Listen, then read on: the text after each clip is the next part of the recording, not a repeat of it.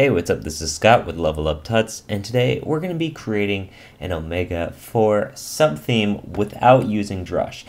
Now, I've stated a couple times that I think the recommended version is using Drush and getting that to work. However, if you just can't manage, that's no big deal. We can still create our theme and we can still use Omega without it. So, how do we do this? Well, just like before, in Omega, we have another folder called Omega. And this is we also have Om here, which is a already created subtheme that you can go through. But if you scroll down, you're going to see a starter kit folder. And inside of that starter kit folder is a defaults folder. Now, what we want to do is create a copy of this and move this into our site's all themes, like so. And now we don't want to move it entirely in case you ever want to start over and use this starter kit again. You can see I just made a copy of it. However, now that we have our new subtheme here, we can just give it a name. So we can just call this without Drush, okay? Just so it's nice and clear that this one was made without Drush. And now this theme's title is going to be without Drush. So before, in older versions of Omega or other themes, you have to do things like anytime you see the theme's name, you're going to have to change it to the actual theme's name. And since we're using without Drush as our theme's name, I'm just going to copy that. You can verify that within this Level Up Omega theme that I created for us. See, we have a level up omega.info file. So we can come back here to our without Drush, and let's click on this. Now, if you were to compare these two, you'll see they're going to be a little bit different. So let's open this up. It's a command for opening a new window. Okay, there we go. And let's open this up. This is the Level Up Omega theme, and this is the without Drush. So sorry if this is too small here. Looking at this in Finder is never very much fun. But you can see that we have things like this, Level Up Omega info, but here we have this default.starterkit.inc. Let's take a look at both of these files. I'm going to put both of them into Sublime Text, and we can see what the difference is. So you can see this is the levelupomega.info file, and this is the default.starterkit.inc.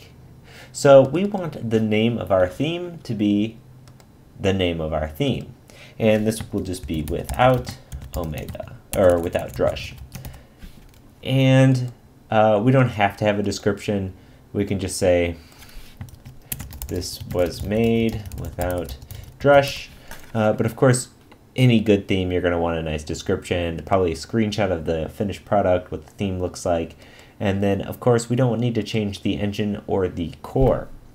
However, we do see this theme sanitized.normalize.css and that stuff here. And in our version for our level up theme, it says level up with our theme's name. So using Sublime Text, I'm going to go ahead and change everything with these brackets here to be our without underscore Drush theme. So now the theme's going to be looking in our CSS for a file named without underscore drush.normalize.css. Of course, that doesn't exist right now, and we're going to have to modify the file that exists. Again, with this JS, we're just going to change it to without drush.behaviors. Now, we don't need to modify our regions. That's all good. Now, the only thing we need to add here is our base theme. So this one says base theme Omega, and that's just added directly after the description. And of course, I don't think the order for that really matters, but you might as well do it how they've done it. Now, to prove to you that these are the exact same, we can get rid of these headers and this white space, and you're going to see that both of these are 19 lines long and pretty much the exact same file, despite we created one by hand and the other was created by Drush. I'm going to add these back in here just to have them, and we can save this file. Now, I'm actually going to want to rename this file, so let's get out of Sublime Text, go back to Finder, and we're going to want to call this we're going to want to call this without drush.info, and this is our themes info file, just like we're used to having with any other subtheme. So we have levelup.info without drush.info. Cool. So now what else do we have to do to get this whole thing working? Well, if you recalled in our level up or without Drush info, we said that we're looking for CSS without Drush, .normalize.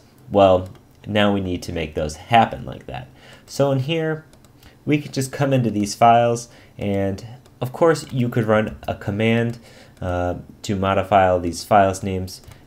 You could say look through all these directories and replace theme sanitized with your theme's name. But since we're not doing this with command line at all, I'm just going to go ahead and do these the way we need to do it here.